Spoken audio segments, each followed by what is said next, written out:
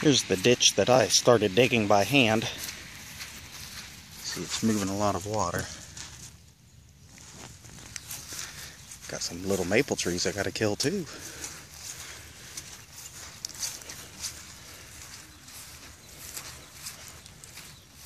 This will be made wider in the end. Something I can mow within and around. Sort of a V shape instead of such a harsh dugout contour. This is where all the water from the house and thereafter the garden is coming from. Big old weed there. Here you can see some rapids.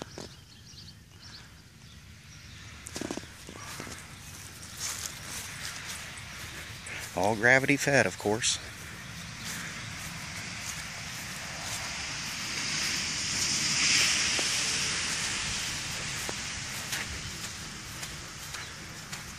Okay, getting near the garden now.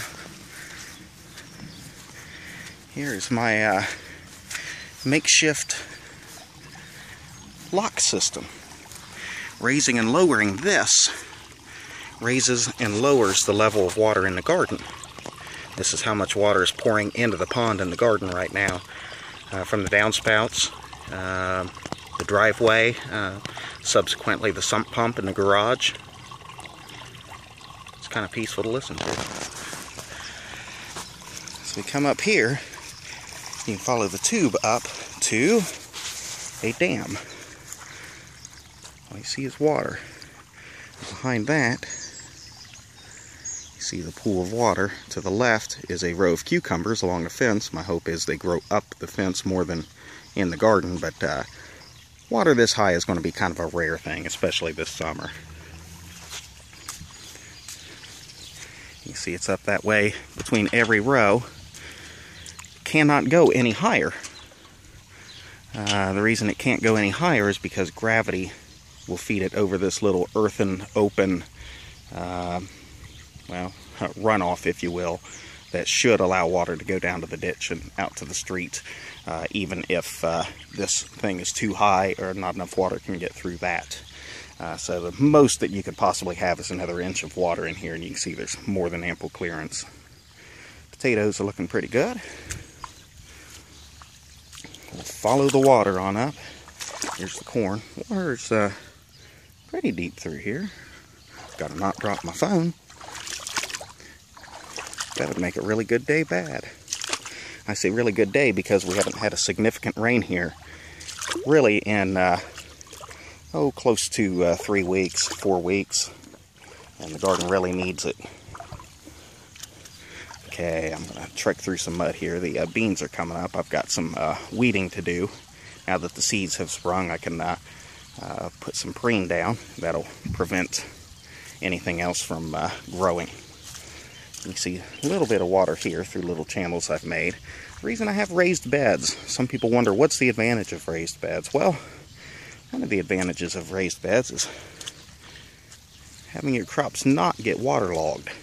This is a very swampy lawn, and it tends to hold a lot of water. And I decided to go ahead and put that to use instead of letting it be a hindrance to me having a garden. These roots, these are only 6-inch tall boxes. The roots will typically penetrate the ground up to a foot, rather. So basically what will happen is the roots go down, start tapping into the natural water table, if you will, down beneath the box. However, enough oxygen gets to the roots up above, just by virtue of the fact that most of the roots are above the water level, or the water table. Strawberries, onions, carrots at the end, tomatoes, peppers, herbs, and Chelsea and Chloe's little salsa garden. I will have tomato cages that I build here shortly, and I'll have pictures of those up. This bed is the one I didn't have a chance to plant. That's a lima bean fence. You can see the little beans there. Now, to follow the water back to where I was, just a quick look. This is what I call hugelkultur, or what they call hugelkultur. Basically, you dig a channel out, you put logs in it, and then you fill it with compost on top. This will eventually form a big compost bin like that, and I'll plant directly into it. Should allow a lot of nutrients and good soil in this spot, in this hill, for decades. Okay, the pipe runs underneath the ground here, where it came out a little bit earlier. Probably heard the frog chirp there. You can see the irrigation pond here. There's the outlet pipe. Water can only go yay high before it goes shooting through that. Got sort of an overflow system right here where it should take it down to there if there's a breach or somehow the water comes in too fast. I don't know how it could though, because it's only 2 4-inches feeding it. 1/6 moves more water than 2 4s.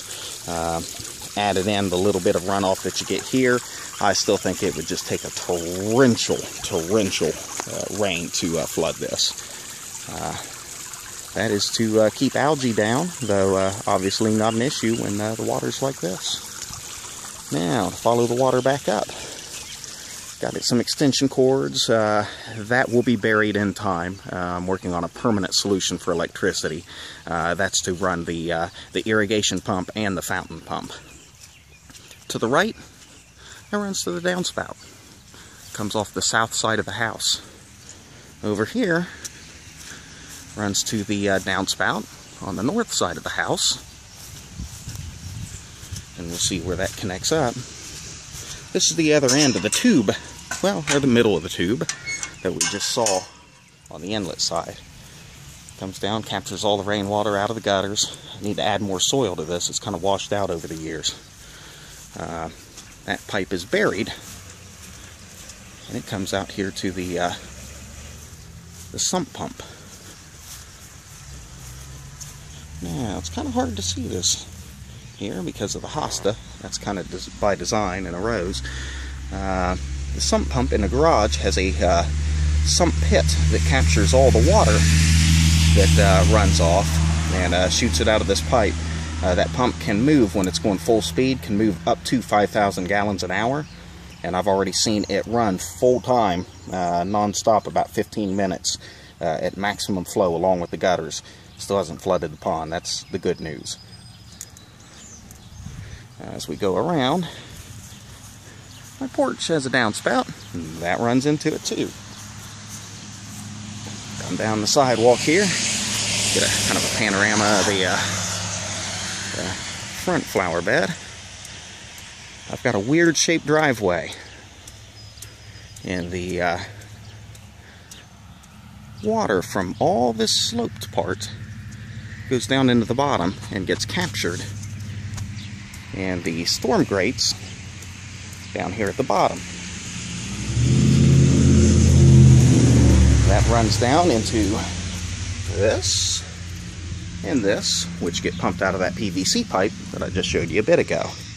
And for perspective, when we come back up here, the furthest tree that's in front of the white mailbox there, that's where the initial pipe was that I showed you. So the water basically starts here at the house in the driveway, goes through the pond, and ultimately out to the street. And I just took about an inch of rain in about 20 minutes, 30 minutes, which is an incredible rainfall rate. All is well. Hopefully it'll stay that way.